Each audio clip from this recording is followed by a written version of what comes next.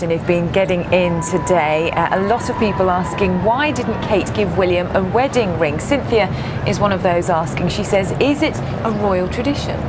Well, it's a very old-fashioned tradition that only one ring was given, and I'm afraid it goes back to the idea when a wife was a chattel. It's a very long time, i.e. she was an owned possession by a husband. And whilst a lot of people have evolved so that both do the ring, some men don't like to wear wedding rings, and I imagine that was a personal choice by Prince William. The Prince of Wales does wear a wedding ring, doesn't he, beneath his signet ring? Yeah, exactly. Most of the princes wear wedding rings just underneath their signet ring. Prince Edward does that too, and it's just something he chose not to do. In strict terms, there's no requirement to do more than one. That was...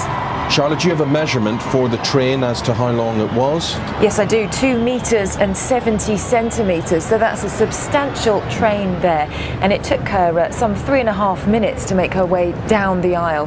The speed that you would have to go with not only a dress with that train, but also the corsetry that's involved in a dress like that. So it's no wonder really that she was stepping at a regal pace. And if I got have a quick word about Pippa Middleton's dress, we just saw her going in, which could be an incredibly unflattering shot, holding the train, going into the Abbey there, up that red carpet.